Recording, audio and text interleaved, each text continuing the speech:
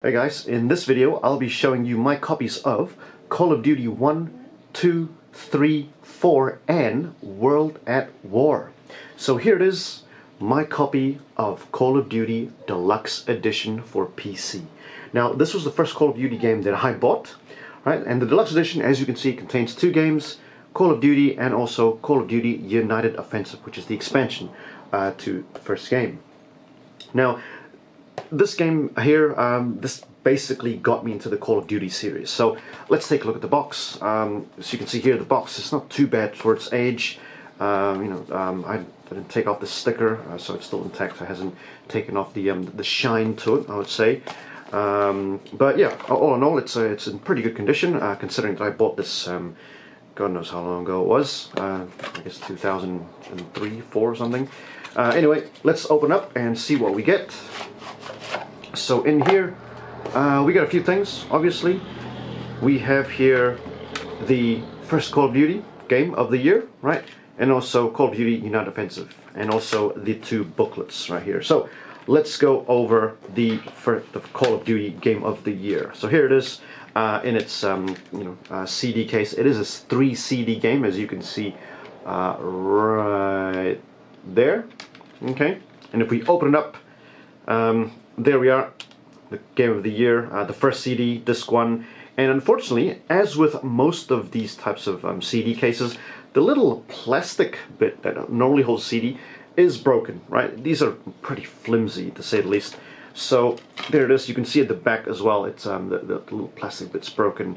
But I guess as long as you keep it right, and you try to maintain the setting of where the CD sits, it should be okay. All right, so there we are, the Call of Duty CD.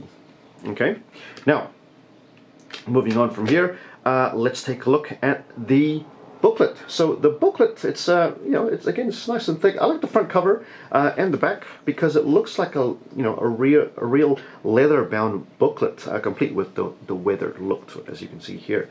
You can see here you've got the contents, the introduction, installation, obviously, the main menu, playing the game, movement controls, obviously melee controls, other controls, the weapons in Call of Duty, M1 Garand, geez, that's my favorite weapon, along with the Thompson, obviously. Actually, all these weapons are really good. Mosin Nagant, obviously the FG42 and whatnot. All right, multiplayer, important tips, etc. Okay, so that is the booklet for Call of Duty Game of the Year. Now, let's move on to the United Offensive expansion pack. Right, here we are. Now, this is a 2 CD game, as you can see up there.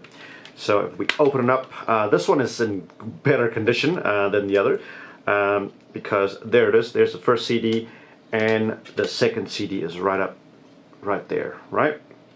Still intact, still in really good condition, case-wise, anyway. And finally, the booklet for Call of Duty United Offensive, again, pretty thick there. And inside we have, obviously, the installation, playing the game, movement controls. We've got the weapons, we've got the Browning, Russian weapons, and there we are, Germany, weapons for Germany, and vehicles, and multiplayer options, and so forth. So that is the booklet for United Offensive. And there we are, guys, my copy of Call of Duty Deluxe Edition for PC, which contains Call of Duty and Call of Duty United Offensive. And here we are, the second game in the Call of Duty series, Call of Duty 2 for PC.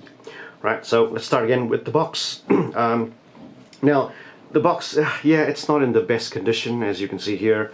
The edges is worn out a little. Obviously, you've got here down the bottom, you've got sticker, residue up here. Hopefully, you can see that. There it is. The shine has been taken off the bottom. Now, it's kind of my fault, because I should have taken the seal stickers off the box completely, because like I said, it does leave a residue, as you can see there. The shine's taken off of the front cover where the sticker was, and also I ripped out the restricted sticker right there on the bottom. Now, here's something odd. Okay, so the seal stickers are actually sealing the front flap, right? So you can see here the box has a flap at the front held together by Velcro, as you can see here, Velcro right there and there. So like I said, the seal, the sticker seal, it's actually protecting the front flap. Now that's odd. You know, why is it guarding the front flap and not the contents of the game? As you can see here, there's no sticker for the actual game, so I don't know what's going on there. It's just odd. Anyway, let's see what's inside. Right, so if we open it up, we get the double, well, I guess a thick CD case right here, as you can see there. Right, now if I open it up, there we are. This is a multi-CD case, and the reason why I say it's a multi-CD case is because when you open it up, as you can see here, there's not one, not three, but 6 discs. So let me show you this. Right, I'll put this away. I'll put this to the side. There's disc 1. You've got disc 2, disc 3, disc 4, disc 5, and finally disc number 6. Okay, now to be honest with you, this has got to be the best design case for multi discs, right? Because unlike other cases where it forces you to stack discs, this case has a holder for each disc, as you can see here. It's great, right? Now, you may be wondering, why 6 CDs? Well, they're all the install discs. It's a pretty big game after all, right? If it's a DVD, they'll probably be able to fit this into one DVD, but because it's CD, you know, 6 discs. Now, let's take a look at the booklet. There it is. There's a booklet or instruction manual for Call of Duty 2, and you've got the contents, obviously, installation, main menu, movement controls, weapon control, multiplayer, and so forth. Right now, yeah, it's lacking in the weapons department. I would have better liked it if it had, you know, a section on the weapons, let's say, in game. But there it is, my copy of Call of Duty 2 for PC. All right, so let's put this away. Now, the next one, this is probably going to be a short show and tell. Okay, so let me present to you my copy of Call of Duty 3 for PC. This is the only time a Call of Duty game did not release for PC. This is also one of many PS3 games that I own, so be on the lookout for future videos documenting PS3 games. Now, adding to that, right, this is the first-person game that I have ever played on a console. Now, I was never a fan of first-person games in consoles before this because, you know, the purist in me at the time believed that first-person games can only be enjoyed on a PC, playing with a keyboard and mouse and not with a controller. And I guess one of the reasons why I bought this game was because, you know, number one, it only came out in consoles, and number two, at that time, I thought I had a duty to play the game. And after experiencing the first 2 Call of Duty games, even if it didn't come out on PC, and let me tell you, it took me a while to finish the game because I had to get used to playing first-person games with the controller. I'm not saying that I didn't enjoy it, but yeah, it just took me a while, especially if it's the first time you play it. So anyway, back to the game itself. I've just opened it there, right? There's the CD, okay? Oh, the Blu-ray disc, I might add. And again, it's it's okay condition, I would say. There's no deep scratches or anything like that. There's the booklet right there, okay? And that's essentially what's inside. And there we go, the old PlayStation 3, the fat PlayStation 3. You've got the 6-axis wireless controller buttons there, main menu, playing the game, and obviously the movement controls, multiplayer, and so forth. Right? Oh, and also an advertisement for Tony Hawk's Project 8. There we are, for PlayStation 3. Now, just in case you're wondering what a PS3 case did look like, remember, this is it, right? You've got the embossed PlayStation 3 logo there, the Blu-ray disc embossed logo, the old PlayStation 3, what is it, side image there, the old PS3, red PS3. You don't get to see these much anymore. There's the title there, and there's the back of it. And as usual, it tells you how many players you can have in the game, how much space it's going to take, whether or not it supports 6-axis, what type of resolution you're getting, network features, and etc. Now, Yes, this is a bit scuffy, you know, because obviously I bought the second hand, and yeah, I mean, again, I try to clean it as much as I can without destroying the case, but there we are. There is my copy of Call of Duty 3 and also Call of Duty 2. And here it is, my absolute favorite Call of Duty ever, Call of Duty for Modern Warfare for PC.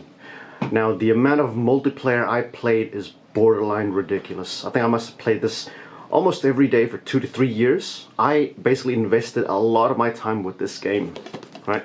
And just in case you're wondering, my favorite weapon is the R700 sniper rifle, or Remington 700. Loved it. Now, the single player was also good, but the one thing that sticks out to me was the multiplayer. So here it is. Here's the box that the game came out in with the iconic green hue. Obviously, you know, system requirements are also printed at the bottom as usual. And yeah, it's not bad for its age, I guess. Now let's open it up and see what is inside. So again, we get the usual DVD case here, right? There it is right there, and if I open it up, there we are.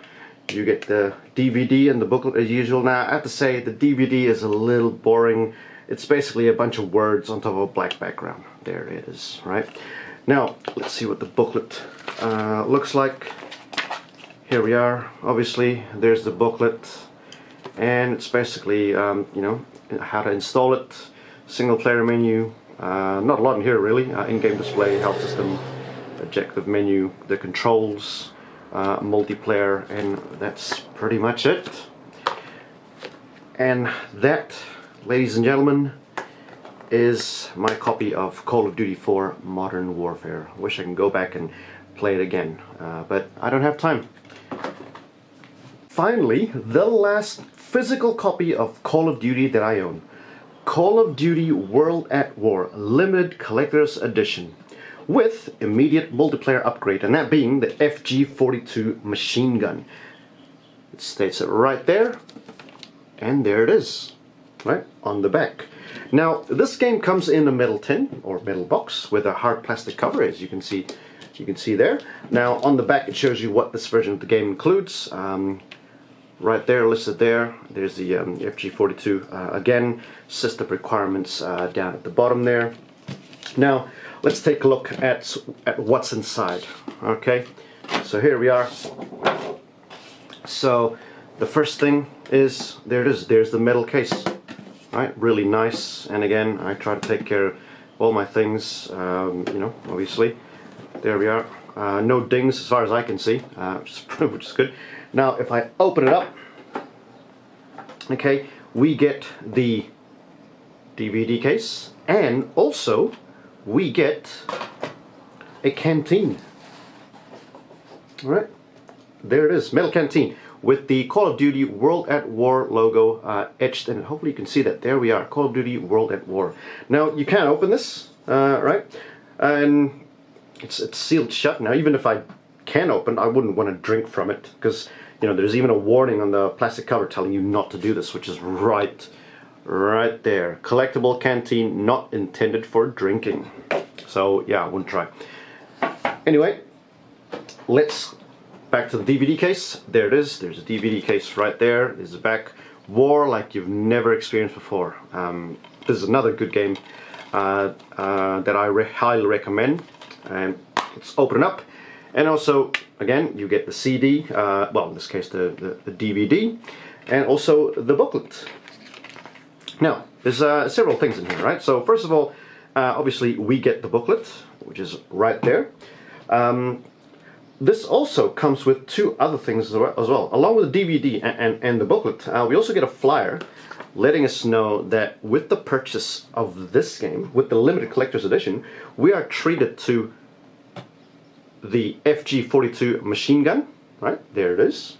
And also, we get double experience for the first week, double XP for the first week. There we are, right? So there it is, and there's the instruction at the back, obviously. So that's the first thing that we get with it. Now, the other thing that we get is a small card with a unique code. that you get for pre-ordering this game. Now, I can't remember what I received when I entered the code.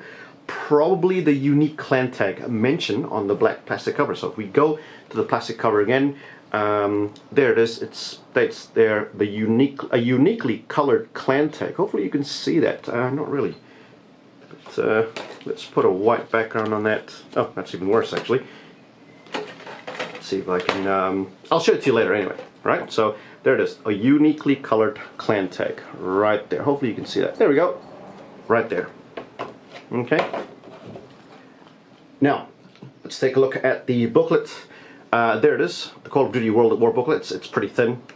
Basically, it's just a table of contents, the controls, game controls, you know, in-game display, health system, objective menus, and multiplayer. And there we are. That is my copy of Call of Duty World at War, limited collector's edition for PC.